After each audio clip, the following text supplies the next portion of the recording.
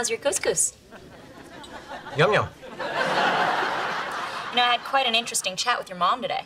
Yeah, I'm sorry about that. Well, I know she comes on a little strong, but her heart's in the right place. Oh, if by the right place you mean in a cooler on its way to a dying man in Tennessee, then we agree. You can't possibly mean that. I suppose not. She's too selfish to donate an organ.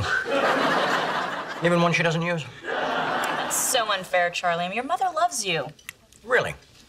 Did she or did she not say I was a bitter disappointment? Well, she did, but... And did she or did she not say that I'm a lazy-ass schlock jingle writer who wasted 13 years of piano lessons that she paid for by marrying a series of men with large wallets and small penises? Yes, that was mentioned. But it's only natural for someone who loves you to want to see you live up to your potential. I mean, do you really want to be known as the guy who writes songs about adult diapers? Hey, it's better than being known as the guy who wears them. Charlie, we both know you can do so much more with your life.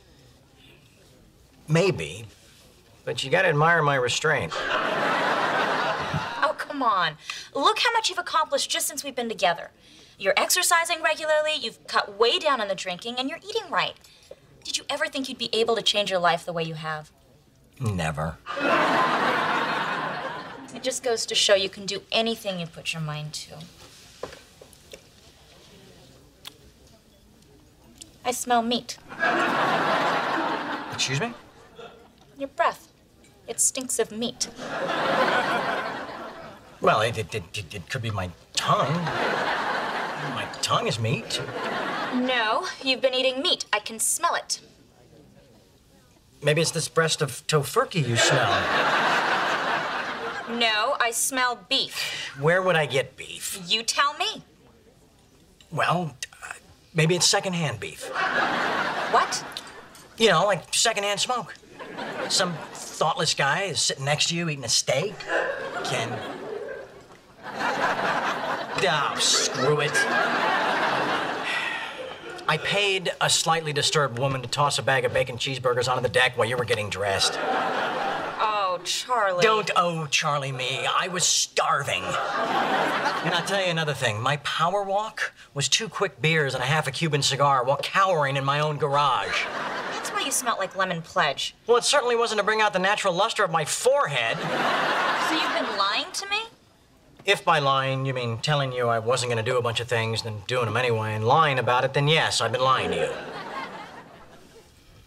Well, I suppose I can forgive you if you promise it'll never happen again. Oh, it'll never happen again. You know why? Because I am done with this whole charade. I'm tired of you trying to make me over into something I'm not. I'm a grown man, not a work in progress. Charlie, people are staring. Let them stare. You guys know what I mean. Why can't women look at a guy for who he is instead of who they can turn him into? Please, you're embarrassing me. Well, good.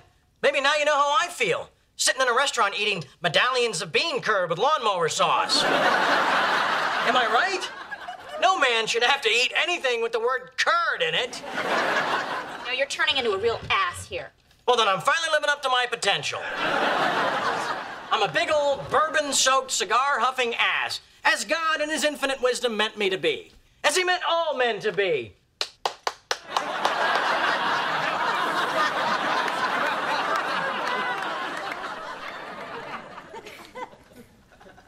You guys are disappointing God.